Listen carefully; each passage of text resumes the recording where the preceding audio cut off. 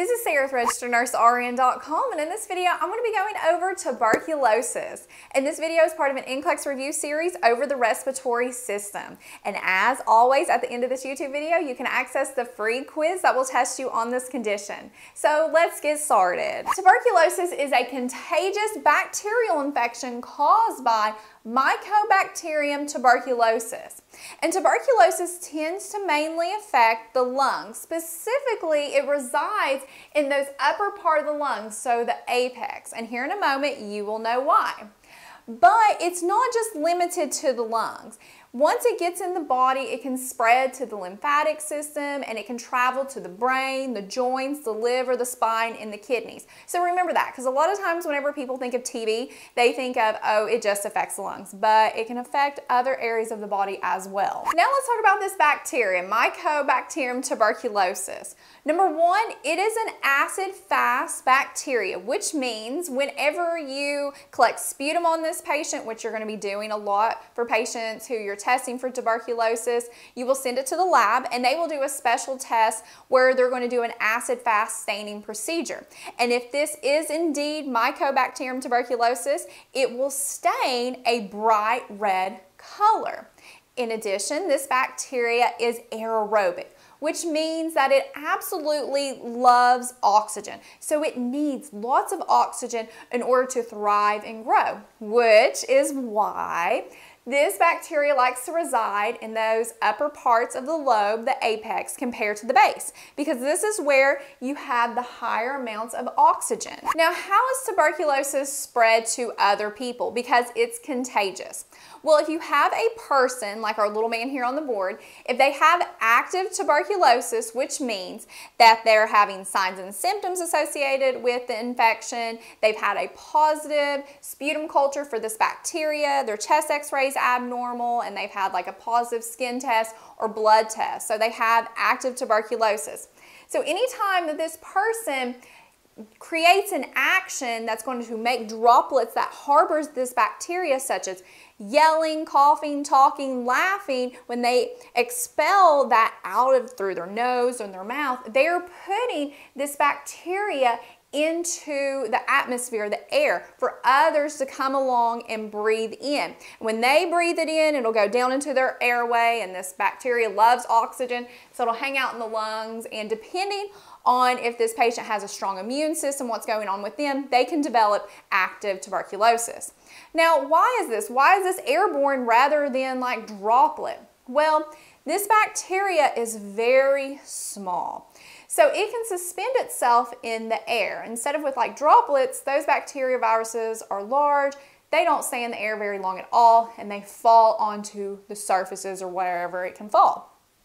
So, as a nurse providing care to this patient, what are you going to wear? Well, first of all, they're in airborne precautions. What goes along with that? You'll want to wear a respirator anytime providing care around that patient at all. Not a surgical mask, because a respirator like an N95 mask is special in that it will help filter out this small bacteria so you won't breathe it in.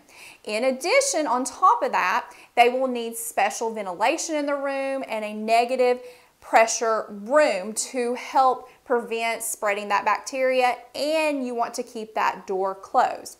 Another thing is looking at your risk factors. Whenever you're getting these patients, they're presenting maybe with signs of tuberculosis, you want to look at those risk factors, which we're going to go over here in a moment. Because with tuberculosis, the patient has to be in contact with others for a specific amount of time, which is why patients who are in long-term healthcare facilities, they're inmates in prisons, homeless shelters, where people are living in tight quarters with each other, they're at risk for majorly spreading it to other residents or other people who live there. So now let's look at those risk factors. And I would remember these factors for tests, because test questions can arise from this material. So to help us remember the risk factors for someone developing tuberculosis, let's remember the mnemonic TB risk. TB stands for tuberculosis. So our T, of course, what I just talked about, is tight living quarters. And these are your patients who are living close proximity together. They are in long contact, which just gives them time to be overexposed to this bacteria hanging out into the air and they can contract it. Next, B, below or at the poverty line, and these are people who don't have great access to health care because they just can't afford it, such as people who are homeless. Are refugees, also immigrants, who are coming from countries where there are high cases of tuberculosis. Next, I, for immune system issues, example, a person who has HIV. Whenever a person has HIV, they have a weak immune system, so that makes them more susceptible to tuberculosis. Or they're taking immunosuppressant drugs, which suppresses the immune system. So anytime you see a test question says the patient has HIV or taking these type of drugs, think, okay, risk for tuberculosis. S, for substance abusers, these include people who use IV drugs or are alcoholics. And last, K, for kids. Kids less than the age of 5. Their immune system isn't fully developed, it's weak, so they are definitely at risk for tuberculosis, especially if they're residing in a house with someone who has active TB. So as a nurse, we need to really assess for those risk factors. And how do we do it? Well, we ask specific questions on admission.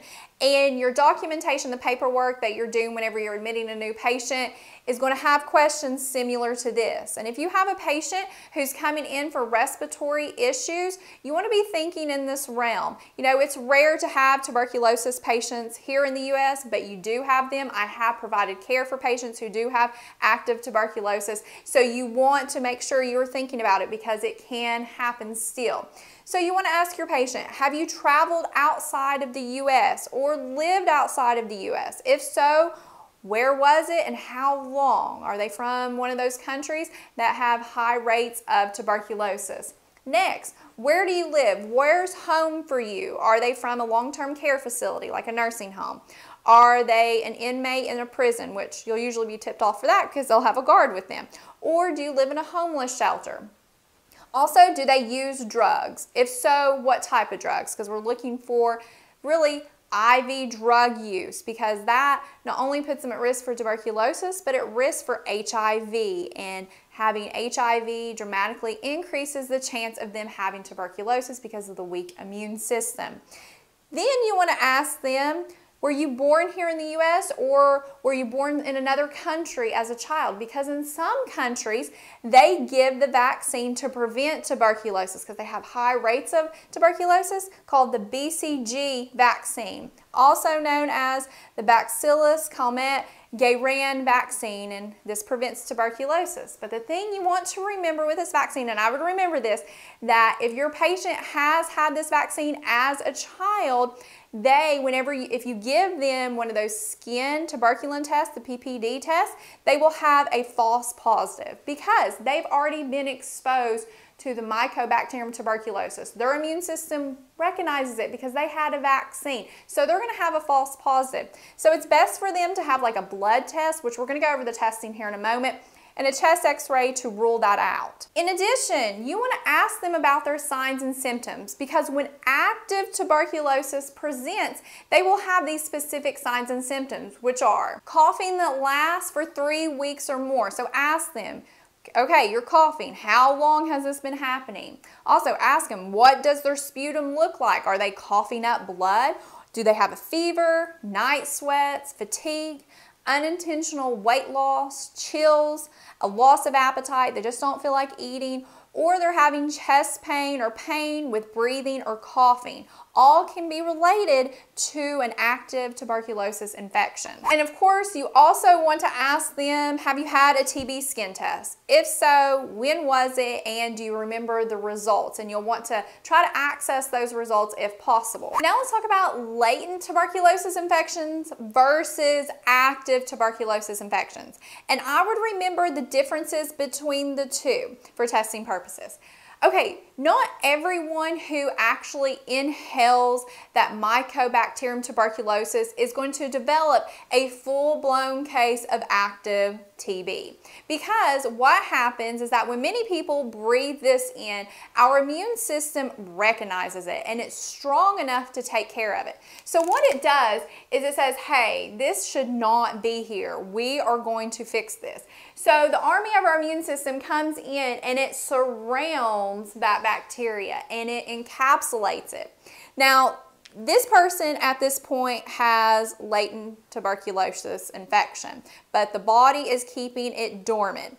Now, what can happen is that this bacteria can become active again. Why would it do that? Well, when the immune system becomes weak, or let's say the person gets HIV, so it can become active again and it can turn into active tuberculosis, which is what happens with a lot of these cases that we see. Many cases where a person inhaled this a while back, their immune system had it under control for a while, but then the immune system broke down and this germ got out and was able to infect and cause an active infection.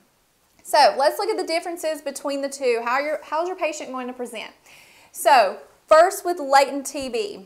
Person has just inhaled it, their immune system is keeping it under control, and most people are not going to develop an active infection. They need that weakening of the immune system or something to make that germ come back alive.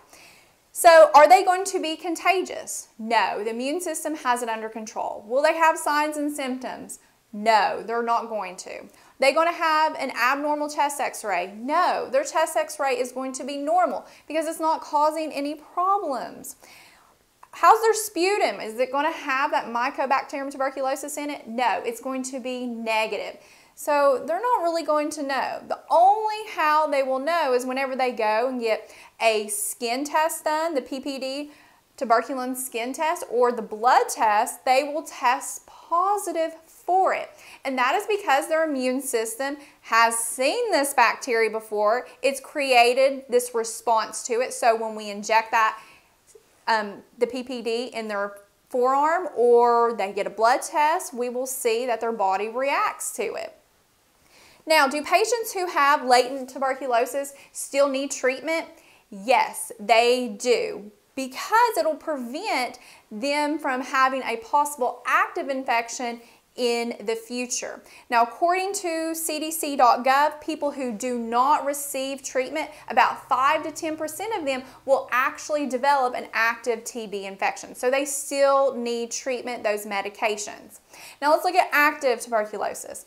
Are they contagious? Absolutely. They have this bacteria in here that our immune system just can't deal with, so it's flourishing and can infect others. Are they going to have signs and symptoms? Absolutely. They'll have those signs and symptoms that we just went over. Their chest x-ray is going to look abnormal. They're going to have a positive sputum culture because that bacteria is in there, which is why it's contagious, because they're putting it out when they cough, laugh, breathe, yell. And one thing that these two will share is that this person, of course, will also have a positive tuberculin skin test and a positive blood test. And with this active TB, because it is in the system, not being controlled by the immune system, it can easily spread via the lymphatic system and affect those other structures other than the lungs, like the brain, the joints, the liver, the kidneys, and etc. Now let's talk about the testing that can be used to help diagnose a patient with tuberculosis. Because as the nurse, you're going to play an important role in administering some of these tests and interpreting some of the results. So first, let's talk about the PPD skin test. This has a lot of names. It's also called the Mantoux test, TB skin test, tuberculin skin test. You may see it abbreviated TST. All of it's the same thing. It just has a lot of names. Now, what is this? Okay, this is where a patient is injected with purified protein derivative with a tuberculin needle. It's a special needle on the inner part of the forearm. And as a nursing student, and I know as a nurse, you have had this type of test done. And after injection, it will look very similar to this picture right here. It will be nice and raised up after they have injected that into the forearm. Now, whenever you give this test to a patient, you have to tell them that they have to come back and you have to assess the site, or someone else who's qualified, the site within 48 to 72 hours. And anything over 72 hours, they'll have to repeat it. And what you're assessing for is in duration of that injection site, which is it hard and raised up? And you're going to measure it in millimeters. We're not looking at the redness, we're looking at the in duration.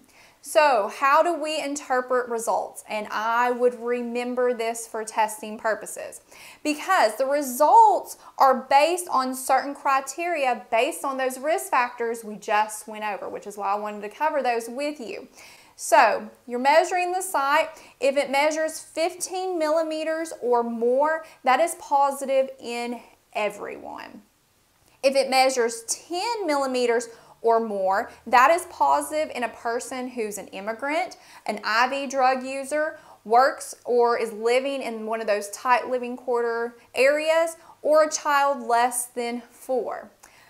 If the site is 5 millimeters or more, that is positive in a person who has HIV, or if the person's been in contact with another person who has active tuberculosis, they've had an organ transplant, or their immune system is suppressed. Say that they're taking drugs that suppress it.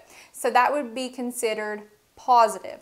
Now, just remember that just because a patient has a positive result doesn't mean that they have active tuberculosis. They could have latent, or they could have active. So you need to get a chest x-ray and a sputum culture to help differentiate between that, because this test does not do that. Another type of test is a blood test, where instead of injecting the PPD in the forearm, they will just draw blood, and it will look at the immune system's reaction to this Mycobacterium tuberculosis, and they'll put that in these 3 special tubes. So these tests are called interferon gamma release assays and IGRA, a lot easier to say. And there's 2 types that are on the market currently. You have the quantiferon TB Gold, the QFT test, or the T-spot test. Now the benefits over this blood test over the PPD test is that the patient doesn't have to return to have their results read. In addition, it's great for patients who have had that BCG vaccine, the bacillus calmette-guerin vaccine, so they won't get a false positive with this. And this test is becoming a little bit more popular than the PPD test. Now, one thing this test doesn't do along with the PPD test is it does not tell if the patient has latent TB or active TB. They will need a chest x-ray and a sputum culture to help differentiate that. Another thing that can be ordered is, of course, a sputum culture, and we've talked about that a little bit already, where they can do an AFB smear, an acid-fast bacillus smear, and they do that special stain. And what color will it stain? If it is this bacteria, that bright red color. And they can obtain the sputum through either the patient coughing it up, or if the patient can't do that, they can do a bronchoscopy where they can go in and collect sputum. Now, as a nurse who's going to be collecting those sputum cultures, you need to know that you will collect the sputum on you'll collect 3 different collection specimens on 3 different days. And it is best to collect it in the morning before the patient has breakfast, because they've just got up, and that is where there's a lot of those respiratory secretions from after they just got up from sleep. And of course, a chest x-ray can be ordered. They can look at the imaging for that and look for specific findings that's found in tuberculosis. Here you can see a normal chest x-ray. You can see the right and the left lung. It's nice and clear. However, this patient has pulmonary tuberculosis, and you can see the chest cavity and the lungs, and you can see interstitial infiltrates on both of the lungs due to a TB infection. Now let's talk about nursing interventions and treatment for tuberculosis. Okay, you have a patient who has active TB. They're the ones with those signs and symptoms, and they're contagious. What are you going to do? You want to put them in airborne precautions, which entails what again? Following standard precautions, plus always wearing a respirator while providing care to that patient in that patient's room, so that N95 mask.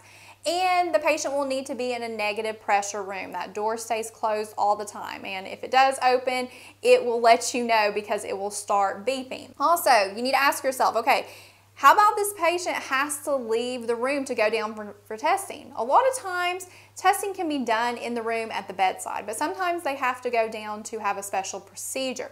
If they do have to leave the room for that, you'll want to put a surgical mask on them, so remember that. Now, most patients with active tuberculosis, unless they're having complications, are treated as an outpatient at their home because treatment for this takes about 6 months to a year to treat. They're going to be on like 4 different medications, and treatment would just be way too expensive for them to be in the hospital for that long. So you want to provide some education pieces to the patient to educate them. So if they have active TB, they're being treated at home, they will have to remain in isolation. This means they can have absolutely no visitors, they can't go to school, they can't work, they can't go to public outings. The only place they can go if they have to is to medical appointments, and whenever they do that, they need to wear a surgical mask because they're contagious and can spread this to other people. Also, if they live in a home with other people, they have to keep a separate room and stay away from those people so they don't spread it, especially if you have little children in the house, and doors and windows need to stay closed at all times. Now, if the patient is coughing, sneezing, they always need to do that in a paper towel and dispose of that immediately by flushing it or keeping it in an airtight baggie and disposing of that. And when can this person come out of this isolation?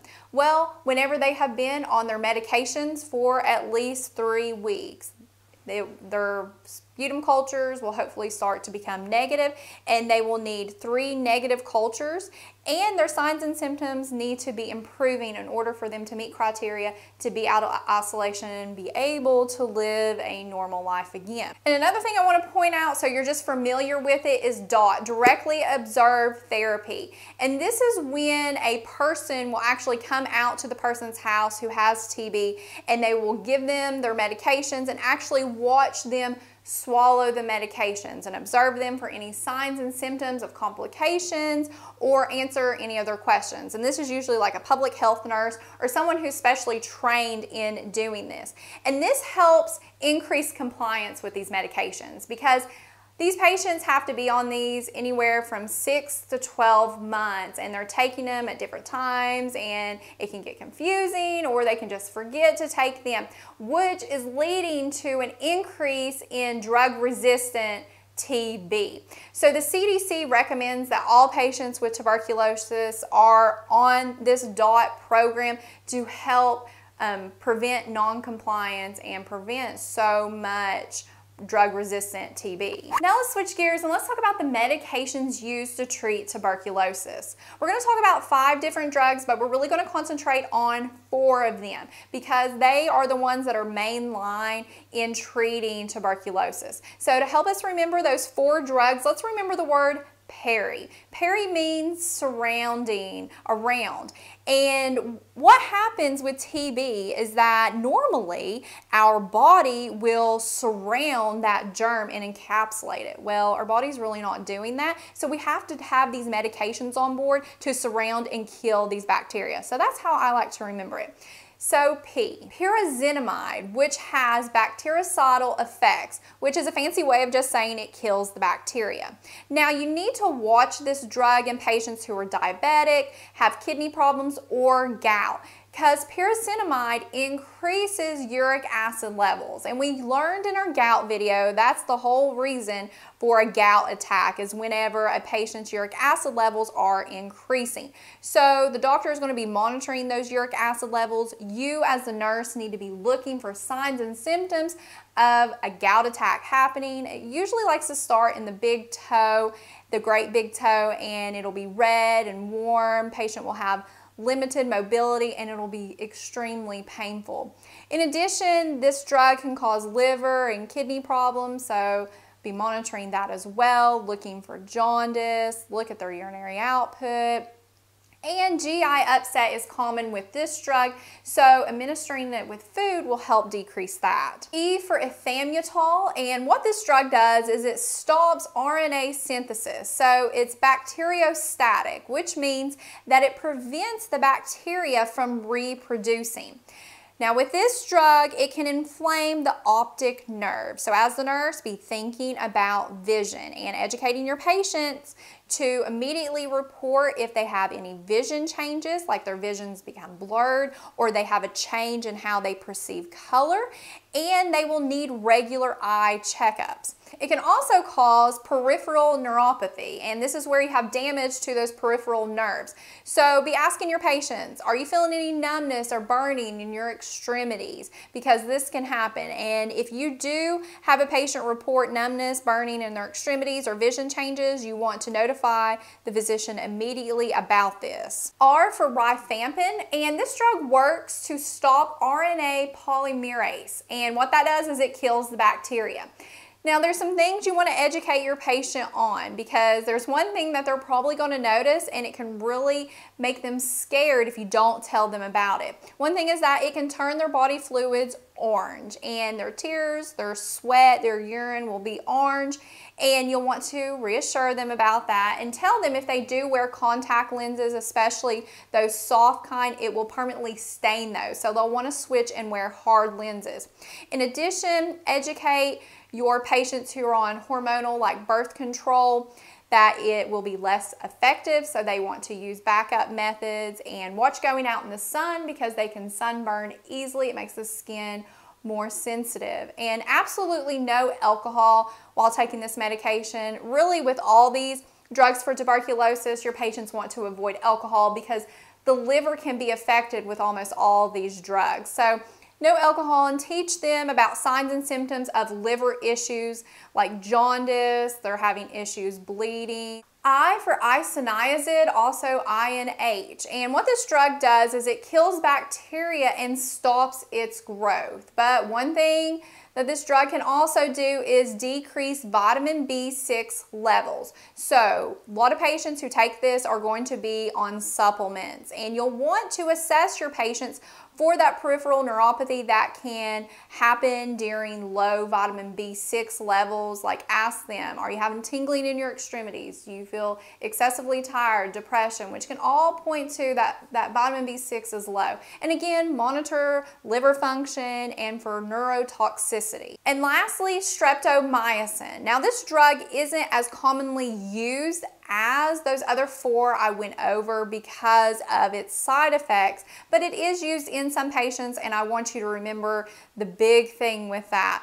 One thing is that it stops protein synthesis and it kills bacteria, but a big side effect of this that you want to watch out for is their hearing. So you want to monitor their hearing and ask the patients, are you having any issues with hearing? For instance, are you having ringing in the ears? Because this drug is ototoxic and it affects cranial nerve 8. So always ask your patients who are taking streptomycin if they are having any hearing issues. Okay, so that wraps up this video over tuberculosis. Thank you so much for watching. Don't forget to take the free quiz and to subscribe to our channel for more videos.